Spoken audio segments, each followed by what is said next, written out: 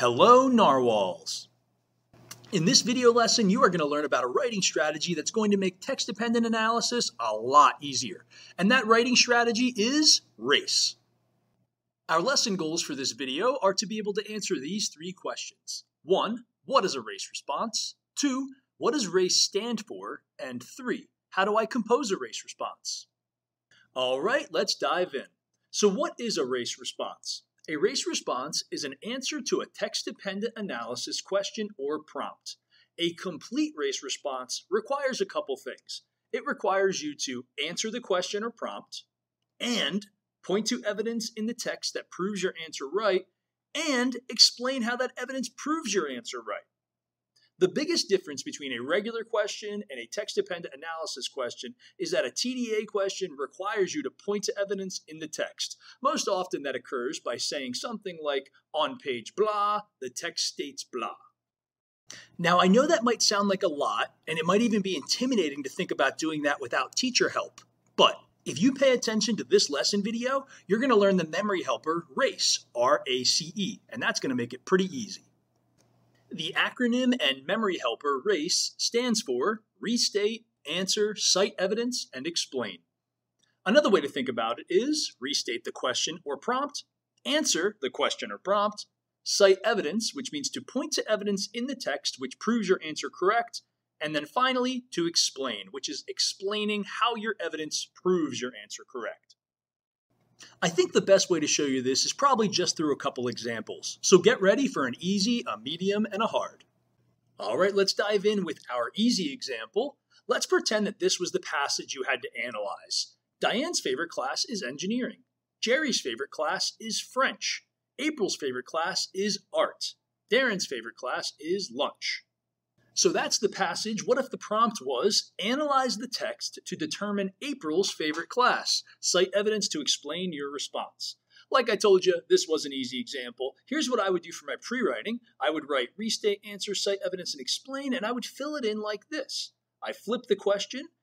April's favorite class is. I provide the answer, art. I explain where I found the answer. On page 2, the text states, quote, April's favorite class is art, and then I explain. Now I'll take my pre-writing and I will turn it into a high-quality short RACE response. April's favorite class is art. On page 2, the text states, quote, April's favorite class is art. This shows that April's favorite class is art. Well, that was certainly easy. How about we try a medium example now? For the medium example, let's pretend the passage is, Diane prefers to play soccer and kickball in school. Jerry signed up for band, chorus, and orchestra. April wants to paint all day long. Darren always rushes to the cafeteria. What if your TDA prompt for that passage was, analyze the text to infer Diane's favorite class. Cite evidence to explain your response. So that word in the prompt, infer, is what makes this a medium, because an inference requires you to figure something out without the author straight up telling you. I'm going to set up this response the same way for my pre-writing, writing, restate, answer, cite evidence, or explain. I'm going to take the question and restate it into Diane's favorite class is, and now let's try to figure it out. She prefers to play soccer and kickball in school. Well, her favorite class is probably gym.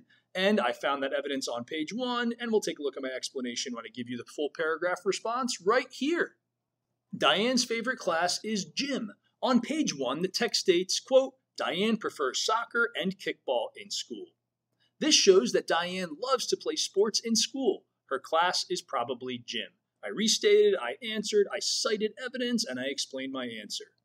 Now let's move on to our hard example, and for the first two, I didn't ask you to do anything.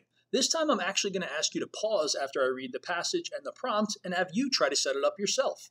So our passage for the hard example is, thunder boomed and lightning flashed as the school buses unloaded into Marsh Creek 6th grade center. A row of colorful umbrellas were propped next to the entrance, causing a puddle to form. Mr. Cantwell walked into the front office with an annoyed expression on his face. His narwhal sweatshirt dripped water all over the secretary's desk. So what if my prompt was, why is Mr. Cantwell annoyed? Cite textual evidence to support your response. I would like you to hit pause right now and try to set up that pre-writing by writing restate, answer, cite evidence, and explain, and try to do the steps on your own. When you're ready, you can resume the video and compare your answers to mine. So go ahead and hit pause now and give it a shot. And here come my answers. Did you write something like, Mr. Cantwell is annoyed because, for your restate, he was caught in the rain without an umbrella or raincoat, for your answer? And what evidence did you cite? Did you say, on page 6, the text states, quote, Mr. Cantwell walked into the front office with an annoyed expression on his face. His narwhal sweatshirt dripped water all over the attendant's desk. And for your explanation, did you put something like, this proves that Mr. Cantwell is annoyed because he was soaked from the storm? Hopefully your pre-writing looked similar to mine. I'm not going to read my whole paragraph response again, but this is what it would look like if I edited my pre-writing into a paragraph response. Alrighty guys, we have reached the end of this video lesson. By now you should be able to answer, what is a race response? What does race mean? And how do I compose a race response? If you're not quite sure, maybe rewind and rewatch that part of the video. If not, then you can stick with us and we're going to use this race response to solve a mystery.